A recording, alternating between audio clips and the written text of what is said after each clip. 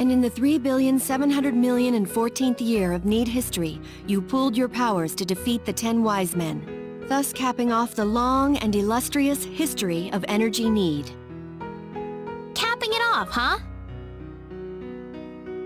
Whew, I guess we're done then. Yep. How many years did it take in the end? I can hardly remember anymore. I'm sorry I dragged you into this project. I didn't think it'd take so long. Oh, I don't mind. Not like I had anything better to do. But what made you want to write a history of Need in the first place?